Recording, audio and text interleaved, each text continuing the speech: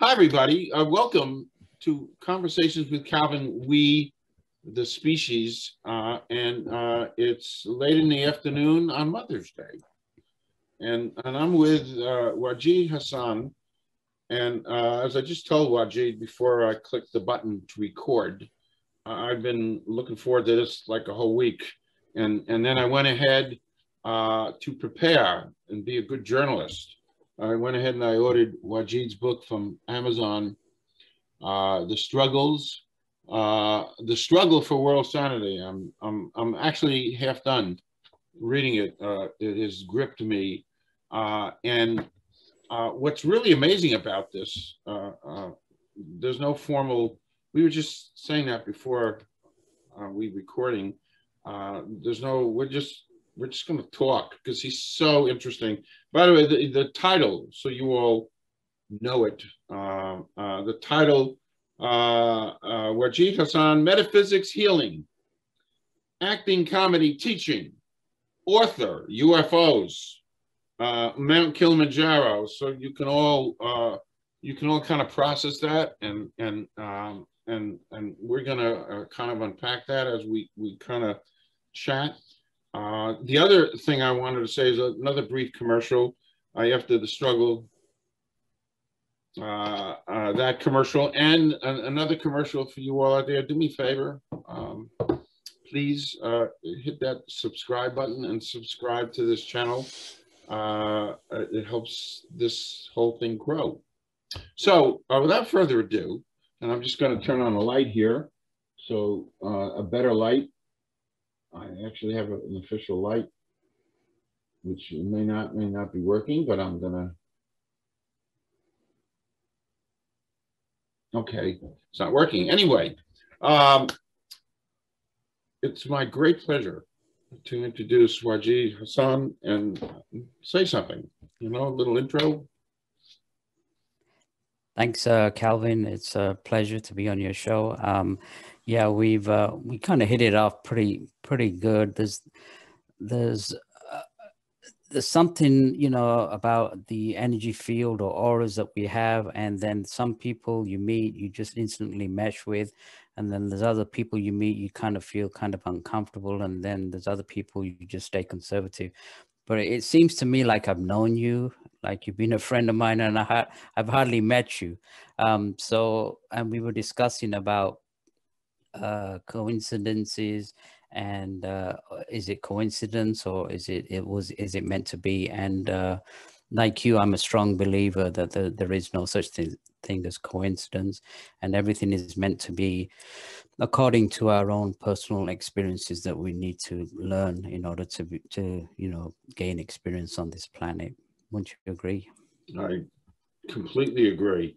And one of the great, I guess you have to be on this earth for a long time, I guess, to begin to understand about coincidences, and the fact that the fact that we met and how we met is relatively extraordinary, and it's beyond coincidence. And you know, we met on social media, and it was instant chemistry. And yes, I agree, Wajid. I feel I've known you a long time, and maybe I have.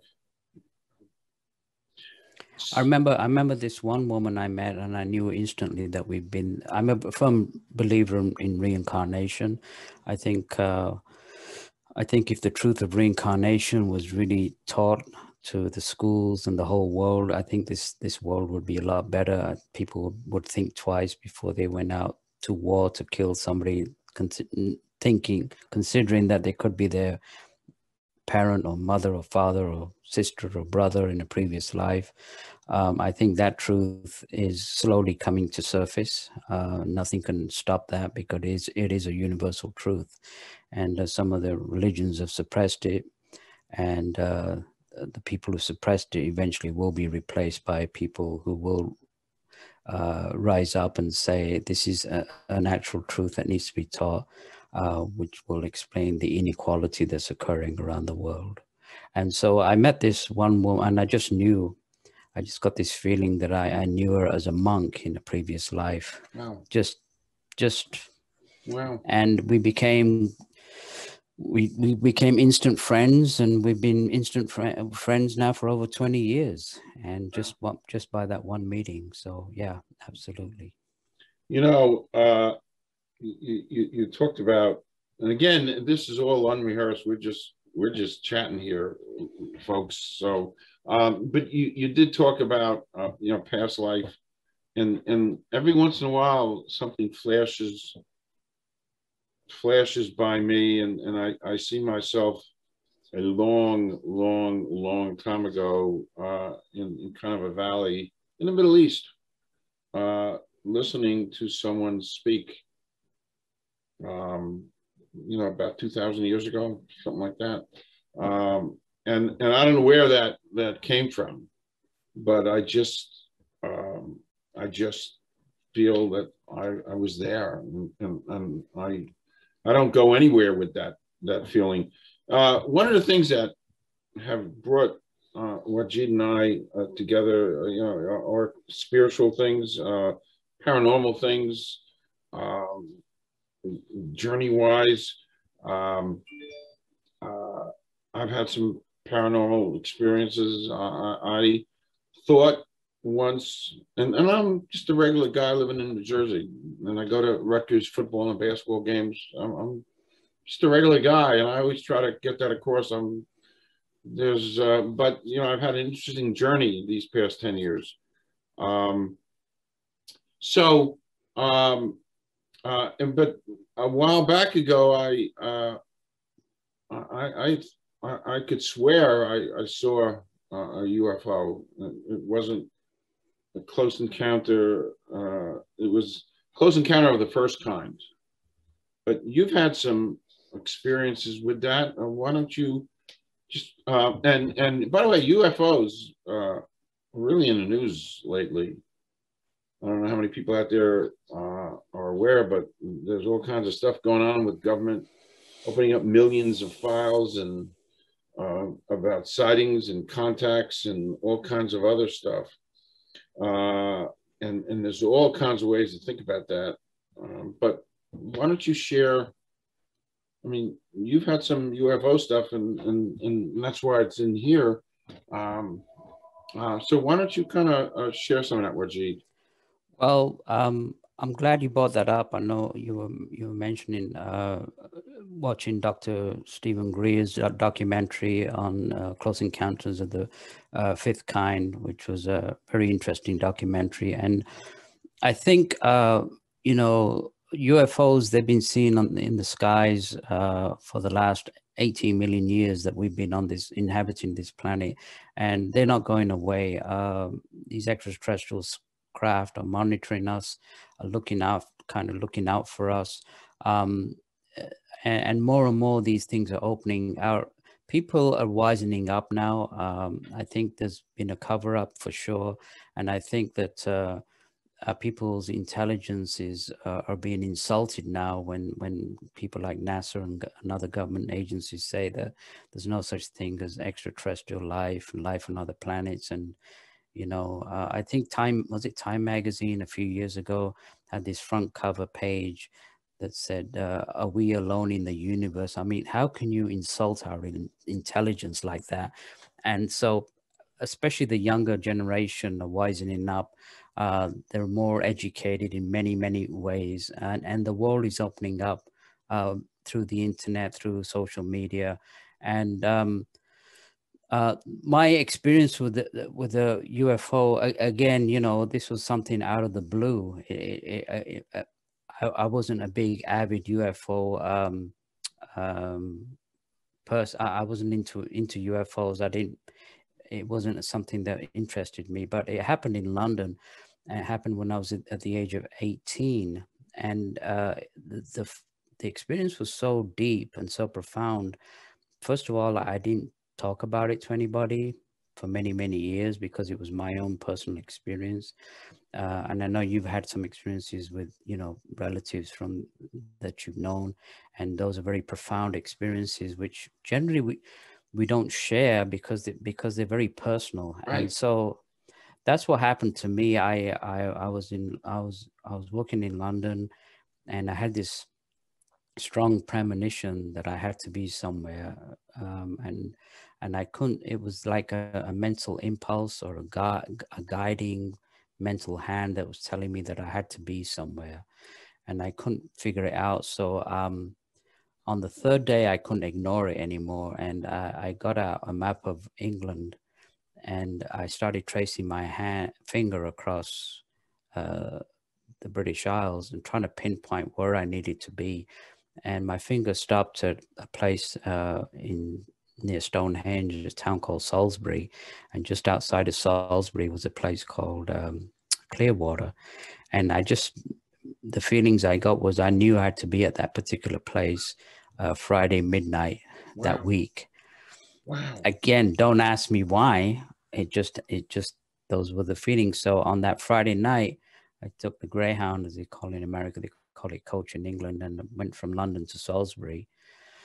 Arrived there at 10:30 and walked these dark country roads till midnight in the pitch black, and then finally hopped over this fence by this farm near a pond. And exactly at midnight, I looked up, and from the south to the north, this silvery circle disc-shaped object just slowly, went over the sky.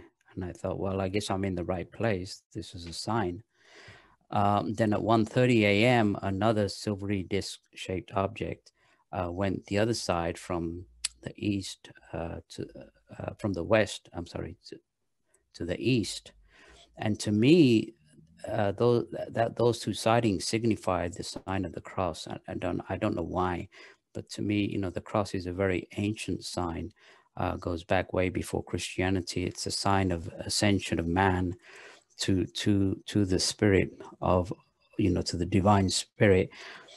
And so I thought that was a very interesting symbolic sign that these two UFOs had shown me. And then exactly at 3 o'clock, this larger craft, this was not a psychic apparition, this was a physical,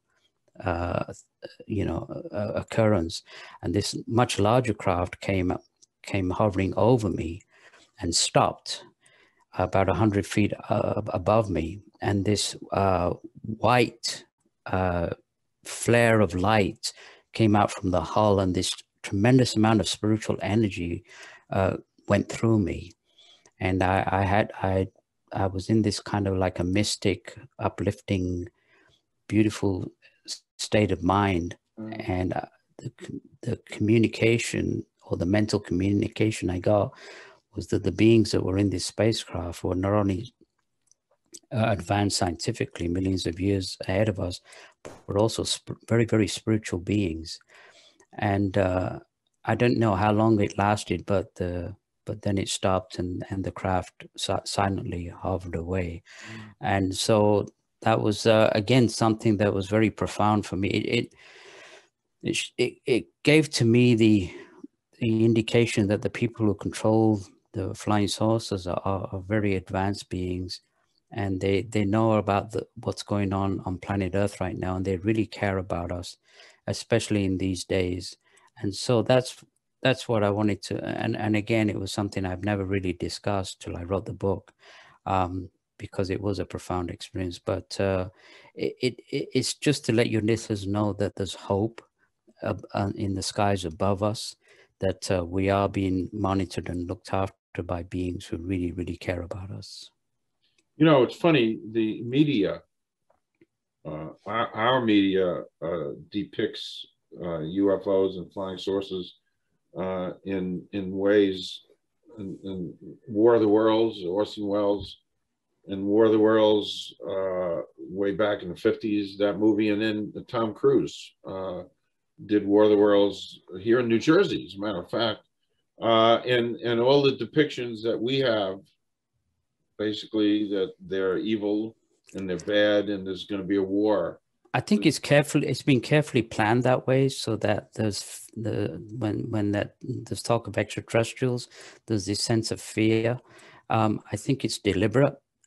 because I don't think if people realize that it's the other way around, people would be looking up to the skies, and they would be looking up to the media or the governments of the world who have unfortunately controlled the masses with the hypnotized brainwashing that we've had for centuries. And so that tide is changing. And trust me, if they wanted to take over the world, they could. Yeah. So they could. Do you ever contemplate the fact that maybe we were planted here by them? We weren't planted here by them.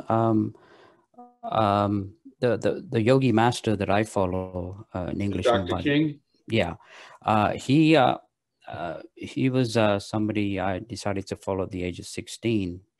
I was in England at the time, and you know, in my private life, I was raised in the Islamic faith as a Muslim. Went to the mosque, read the Quran, did the Arabic prayers, and which I really enjoyed. And at the same time, I was going to a Church of England schools where I was reading the Bible and singing hymns and carols, which I really enjoyed.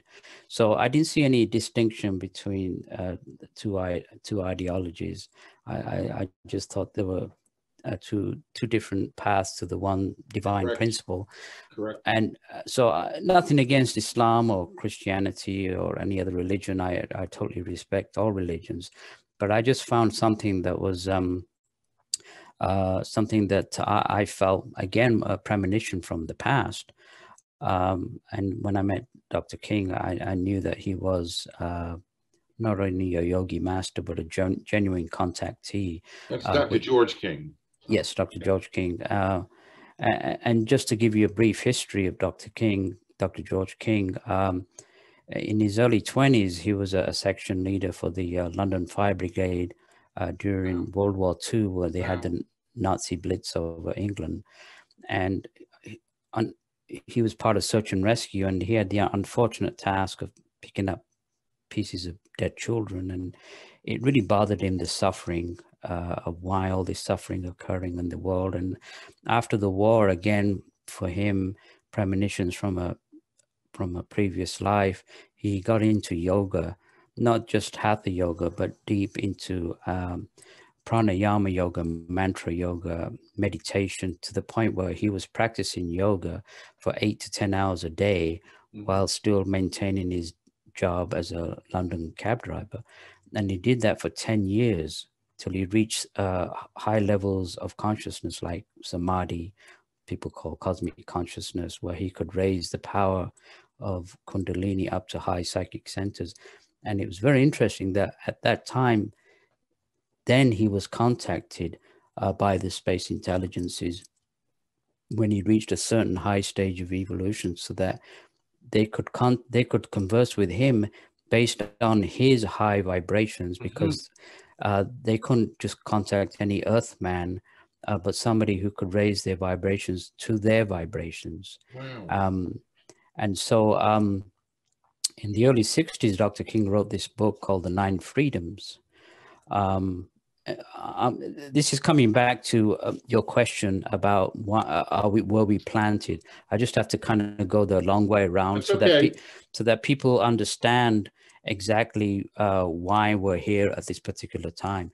And then in the early 60s, he wrote a book called The 9 Freedoms. And in there, he received cosmic transmissions about the evolution of mankind, of where mankind is going, but also he put down the true history of mankind as he saw it. Now, a yogi master has tremendous powers.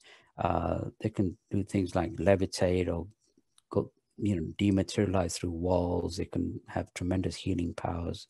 And one thing that my master could do, he could look at your aura, and we all have an aura, an energy field, psychic centers, and he could study your aura, and in the aura is a total history of all your past lives, and he could any yogi master can see your past lives easily and determine your present and possibly your and also your future.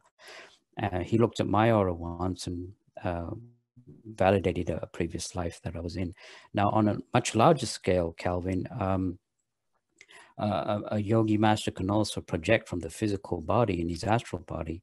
And, you know, this earth we know, as you know, is not just a cold piece of rock. She's a beautiful living goddess, and she also has an aura, which I think the in Hindu and Buddhist philosophies has been referred to as the Akashic records.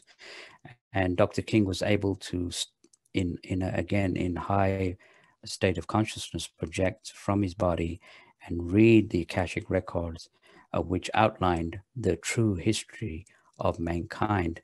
And if I can quickly go through that quickly with you, it'll give you an indication of why we're here at this time. Mm-hmm. But he said that over 18 million years ago, we were actually resident on another planet in this solar system that orbited between Mars and Jupiter by the name of Maldek.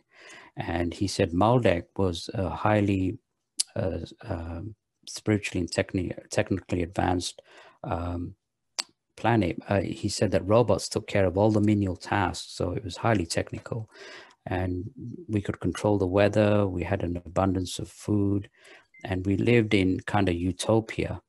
I think the Bible talks about Adam and Eve and the Garden of Eden, the fall, you know, and even though to me that's just a fairy story, it has a fairy story with a tremendous moral implications, because what Dr. King said was on Maldek, there was a group of scientists and something, this temptation of greed and power and the lust for power got onto them, and they created this atomic bomb, which he said was 10,000 times more powerful than the bomb that we use on Earth.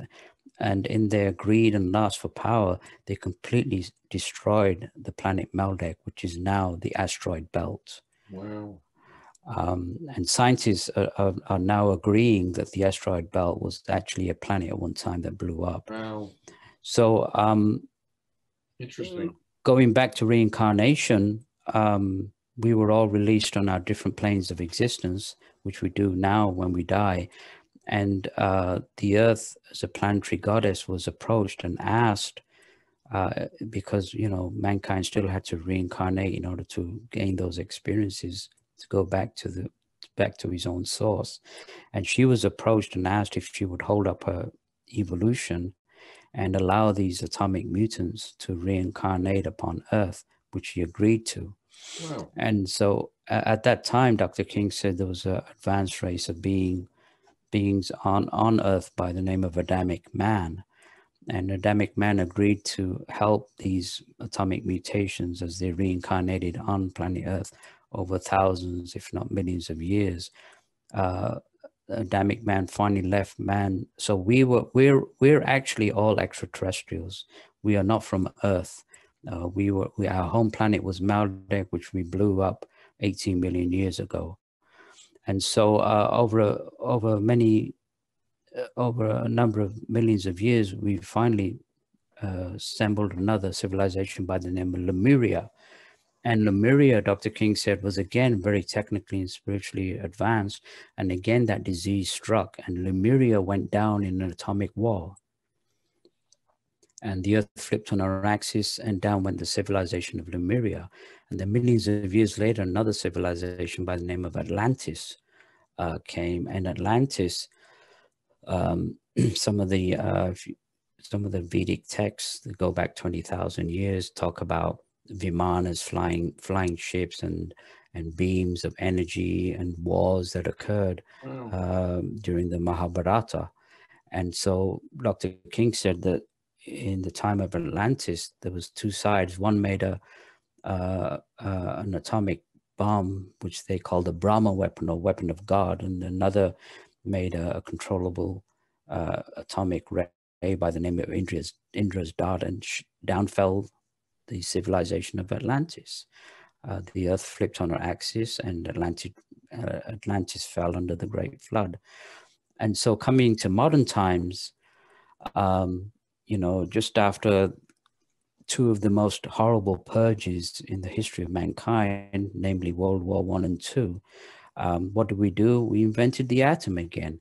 And what did we do? We started exploding the atom and hydrogen bombs. And it was known then by the beings, we referred to them as cosmic masters, that first of all, the Earth was due to die because of this atomic fallout, radiation fallout, and mankind was also doomed. And it was very interesting that in the 50s and 60s, tremendous flying saucer activities around the planet.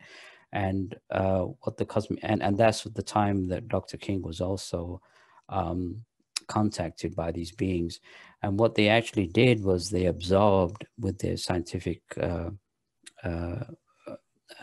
instrumentations on their spacecraft, they absorbed a tremendous amount of radioactive fallout, and which not only saved the Earth but saved mankind. So we pretty much owe everything that we have. So they watch days. over us. Pretty much. There was a movie. I'm an old movie person. There was a movie, and I also want to. Because you're so diverse. And this has been heavy. I want to. Well, I wanted. It was a case of just, you know, I wanted to outline exactly why we're here on this planet.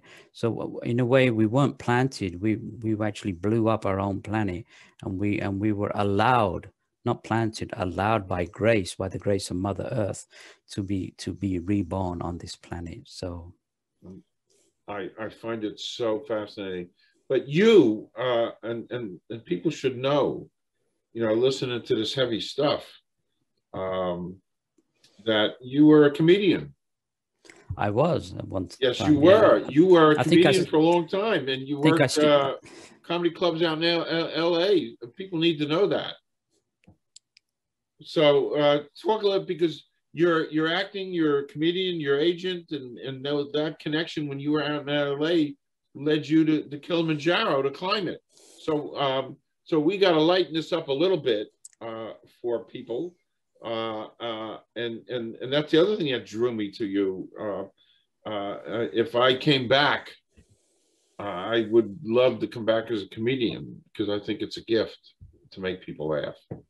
So talk about that, Wajid. You're the Laugh Factory, I think, and yeah, it's interesting because I had a technical background, and you know, I was a field technician, field service engineer for a number of years, even when I was in LA. And in 1997, my yogi master passed away in Santa Barbara, and I got into a kind of deep depression, couldn't get out of it. And then my wife at the time told me, well, you know, when you were in London in high school, you went in front of the school at 15 and made everybody laugh, and your drama teacher pleaded with you to get into comedy and acting. So, you know, so to cheer myself up, I took some stand-up classes and found out I could make people laugh. And I started hitting the open mics at the Laugh Factory, Comedy Store, the Improv, and found out, you know, that I could make people laugh. And at that time, I'd finished working for the larger corporations. I had a little computer repair shop in Hollywood near Sunset and Highland. And so I was content to do, you know, little open mics, do a little showcasing around the comedy clubs in town. And then this lady walked in, and I fixed her Apple computer, and she kept staring at me. And I said, what do you keep looking at me for? She said, well, you have an interesting face. I said, so?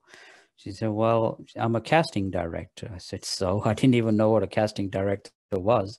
So she said, well, let's get you an agent. And she got me an agent, and I started booking commercials. I was a character actor for commercials, did a bunch of national commercials, and then found out I could also do parts in movies and sitcoms and voiceover, and, you know, kept a steady career as a union actor. I mean, I didn't make it big in Hollywood, but who does? But at the same time, being such a competitive field, I was very fortunate to have found steady work over the years that I did that. So that's my story on the acting and comedy field. That's just great. Truly, I have a dear friend, Mike Marino, who lives out in LA and does some of those gigs out there, and he's also lives in Jersey. And I've met Mike Marino. You know him? Yeah, I know Mike. Yeah. Are you kidding? That is so funny. That is, boy, talk about. But we've met. I mean, we're not officially friends, No, but of we met a course. number of times. You know. I met Mike Marino at the first annual Asbury Park Comedy Festival 10 years ago, and they were raising money to give to Lenny's house. Lenny Bruce's daughter Kitty had set up a house for abused and addicted women, and this first annual. And so Mike Marino hosted it in Asbury Park 10 years ago. It was the beginning of my journalism career, and I went to cover it. And afterwards, we took a picture, him and I, outside, and it was like instant chemistry. And we went on to become.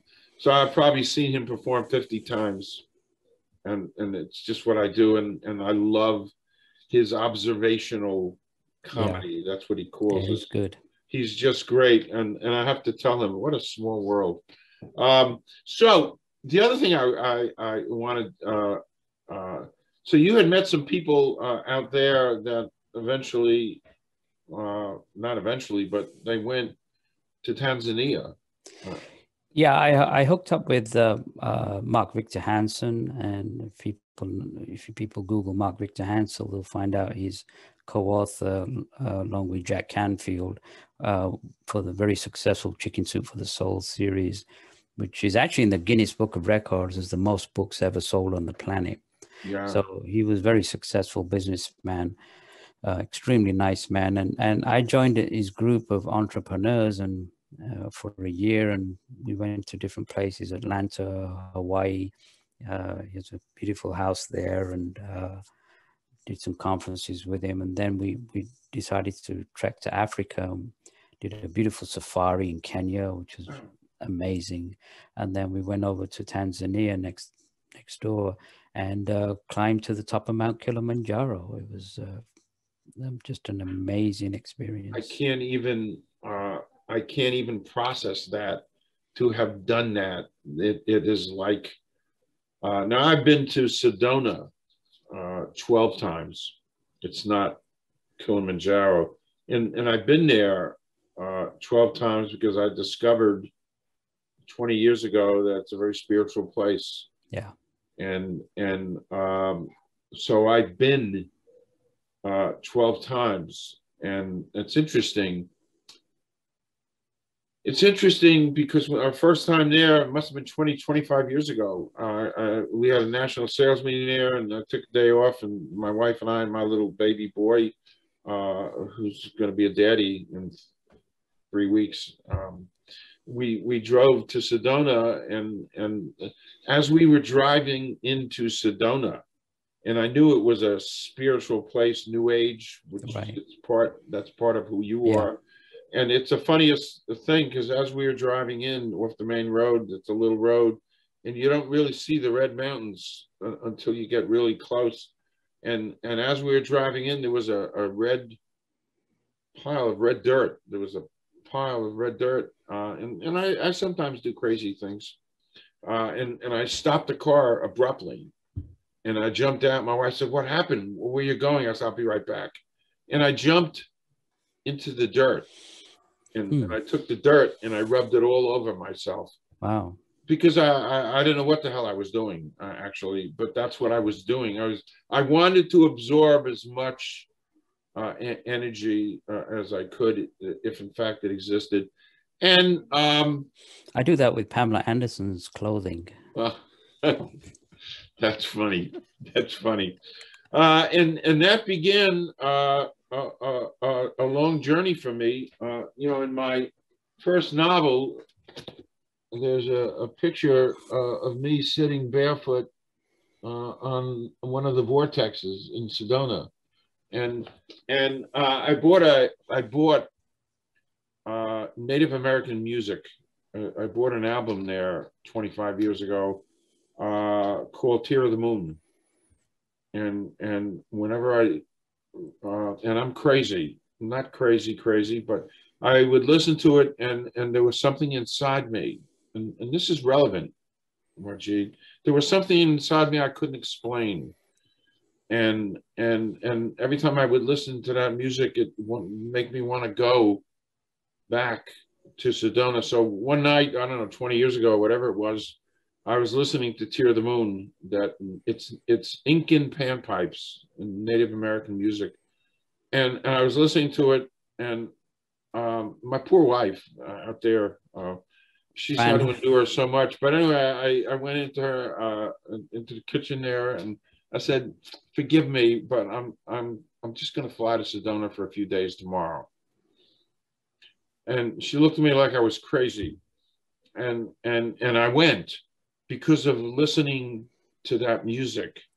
And I went. I spent a few days there. I traveled around. I did the vortexes.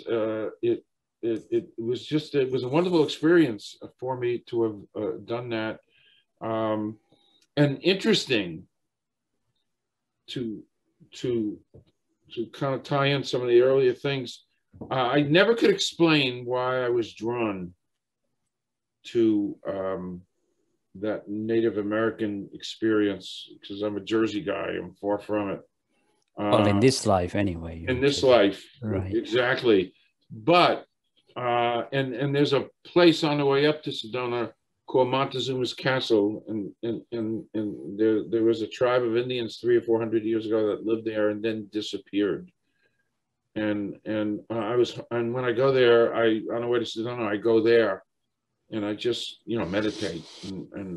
But I did the 23andMe 5 or 6 or 7 years ago. The genetic testing. I did it for me and my son. I wanted him to have that, and I did it, and it came back. And I know my roots. They're Russian. My grandparents are from Russia. I know that. But it came back that I had a Native American ancestor. And that was inexplicable because I couldn't, and there was nobody to ask. My parents are gone, and there was nobody to ask. But so there was Native American inside me, and maybe in part that explained this fascination. And it was a strong fascination which you can identify with. Well, I mean, a lot of your listeners have probably been to places around the world they've visited, or they've had an inclination to visit a particular place, and when they've got there, they go, I've been there, I know this place. Yeah. And these are when in this particular life we're drawn to different places because we can recollect, our subconscious can recollect. Sometimes we don't remember, but our subconscious can recollect these places, and when we go there, I know my sister, she went to Machu Picchu in Peru. Right. She was drawn there, and when she got there, she knew she'd been there before. So again, another strong evidence of reincarnation. And I keep bringing reincarnation up because did you know that the Christian scholars are coming up now saying, based on their own research, that the Christian church actually stopped teaching reincarnation a few hundred years back. It was actually taught in the Christian religion. And so, and they suppressed it, and they bought this one life business to control the masses, and that's coming out now as well. So I think it's, again, based on that experience you had in Sedona, based on the recollection of being comfortable in a Native American environment, that is not unusual. That's normal. These are things that are normal things that people think are unusual, but it's so important now, especially in these days, to it explains the inequality. Why is somebody born rich? Why is somebody born poor? Why is a child born with cancer and another is a piano virtuoso at the age of 3, and so these are all recollections from a past life. And so the more we understand that, and the more then we realize, like you and I and many of your listeners realize, that we are all one race. We just come back in different bodies. Correct. Even we may even come back as a woman, in order to, or a woman may come back as a man. We come back as a dark race, as a light race, as a Jew, as a Muslim. I mean, we need all those experiences in order to evolve and ultimately raise our consciousness back to that particular source that we originally came from. And so that, again, that's a truth that needs to be propounded. And you, again, explained it just so brilliantly based on the experience that you had. So I totally agree with what you're going through. The other interesting thing you said, Wajid, when I got back from Sedona, and I rubbed the dirt, and then I flew out. Now I've been there, like I said, 12 times. But one of the early side effects of my having been there, and I write about this, is I have this unexplainable feeling of deja vu at times. Yeah, right. I could be driving by, and I write about this. I could be driving by a farmhouse, and I slow down and I stop and I look at it, and I could swear I've been there before. And it's all over me. Of course, now I haven't left my house in 14 months because of the pandemic, so I don't.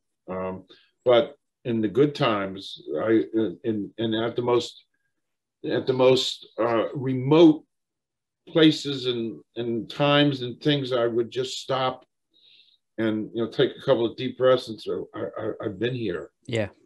When I haven't, but I guess I have.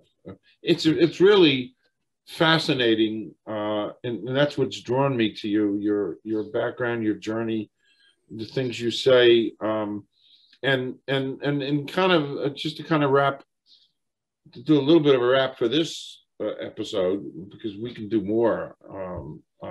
But you're an environmentalist, and so am I. And I've been one since April 22nd, 1970, when I was a young kid, and I went to the first Earth Day, and I realized how important the planet is. We're living in the Garden of Eden, basically, and we just don't really realize it. And we're abusing. Yes. We're abusing, and if we don't, and we are one species, and if we don't work together quickly and stop doing the things we're doing, because it doesn't mean anything. This is our home. We ain't going to Mars, and we ain't going to Venus. This is our home, and if we don't fix it really quickly, we just ain't going to have a home. So that's why I'm an environmentalist, and you're an environmentalist along those same, pathways. Well, again, what the world needs to understand that the media doesn't talk about, which the media needs to talk about, and your outlet and other outlets like yours are talking about, is the fact that we actually live on not only a beautiful earth, we live on actually a very highly spiritual, evolved goddess, which is actually within the earth, a living being, which the indigenous tribes of North America, Africa, Australia, South America, I mean, they've all known of the existence of Mother Earth. And so we're actually doing a crime against this planetary goddess. Of all the millions of years we've raped her of her resources, polluted her atmosphere, and we're actually causing, it's a cosmic crime that we're doing. It's bad enough that we blew up our own planet, and now we're destroying this one. But the point will arrive where eventually those who don't want to conform to Mother Nature, who don't want to raise their vibrations, eventually they're going to be taken off and be reincarnated to another planet, because she is raising her vibrations every year. That's also part of the climate change. And so we need to be again, the planet, people of this planet need to be aware that we live. Dr. King said that, he said, the most sacred, most holy being you will ever touch in all your lives is the ground beneath your feet. And once that realization starts dawning, that we do live on this goddess who has given us a refuge in space, that again, on top of reincarnation, are truths that need to be propounded in these, let's face it, not too good days. These are very tough times on planet Earth right now. Tough times, and we are. I'm watching a documentary. I watch so many. I watch Cowspiracy about the beef industry. I'm now watching Seaspiracy about what's going on in the oceans. I cannot believe the amount of fish and dolphins and whales that we're killing. And I never knew this, but whales are part of the chain of life, and they give birth to plankton, which gives birth to 75% of the oxygen of this planet. And we're killing all that stuff. Look what's happening in Brazil. It's terrible. Yep, the rainforest. I always love to believe that Generation Z and the young people are gonna kind of march and really awaken and kind of change things around. I hopefully in time. I watch another documentary. I mean, these are things I don't know. There's so many things I don't know, that we don't know, that it's out there. But I didn't realize that there's about 3 billion people on this planet who don't have toilets. We don't think twice. Right. There's 3 billion people who don't have. And actually, to Bill Gates' credit, he's been funding companies that, this is just amazing stuff. I watched a documentary on the mind of Bill Gates on Netflix, and he's working with companies to try to develop toilets for third world countries that work from solar power. So you flush it, the solar power, the purification, and all the, it's beyond my comprehension. But the end product is he put in a cup of water, a glass of water, he put in a glass and filled it up from the toilet, and then drank it because it was purified. And that's wonderful. So that's human innovation, which makes, Well, you see, that's the mindset that needs to be changed. The greatest minds on this planet, the greatest scientific minds are directed towards the destruction of the race, and not the preservation of the race. And so science now needs that spiritual angle of compassion, of upliftment, and needs to be transmuted into something more compassionate, and not make the latest, atomic bomb or whatever. And these scientists are, that's what they're bent on, is making more and more weaponry, sophisticated weaponry, when their mind should be working on things like helping preserve hunger, and uplift. Hunger the and basic healthcare things that we take. I just interviewed, actually it's going up Wednesday, this wonderful man in the Cameroon. He is trying to raise funds to build some simple little health centers in the rural parts of the Cameroon. Chinze is his name, because the healthcare in the remote areas of this country is non-existent. So he wants to help children and women and the disabled with little health centers. And for us, it's a couple of pennies, $1 here, $1 there, and it can help. We just, and then I see the visuals of the hunger in parts of Africa, and I can't comprehend that. And how do we, that's the title of my series, Conversations with Calvin, We the Species. How do we as a species allow a child to go to sleep hungry? Right. It's beyond, it's beyond. How do we allow that in this day and age? How does the world allow that. The world has allowed a lot of Right. bad things Right. in our lifetimes. And this is just a terrible. So, you know, it's, well, there's a lot of stuff here that we've touched. And it's probably a good time to untouch and for me to invite you back anytime to talk, just to chat. I mean, there's so much we didn't get to, but we will. And Wajid, you made my day and you made my week, and I'm so grateful to the spirits and the energies and the exigencies of the universe, how it brought us together. That's pure gratitude. Well, it's a real pleasure, Calvin, and definitely would like to come back and you know, love that. reconnect and continue our talk. Yep, I would love that. But I just want to end and let the listeners know that there is light at the end of the tunnel. There is a spiritual renaissance occurring. The next revolution is going to be a mental, peaceful revolution, bloodless revolution, and that's what we're heading towards now. No matter how bad the situation looks, there is light at the end of the tunnel. And Struggle for World Sanity. It's a couple-hour read, and it's so fascinating, your journey. So I ordered from Amazon. I sat, and in a couple hours I'm going to be done, and it's a great read. So to be continued, Wajid. Thank you so much for being here. And thanks, Calvin. Please do come back. Thank you.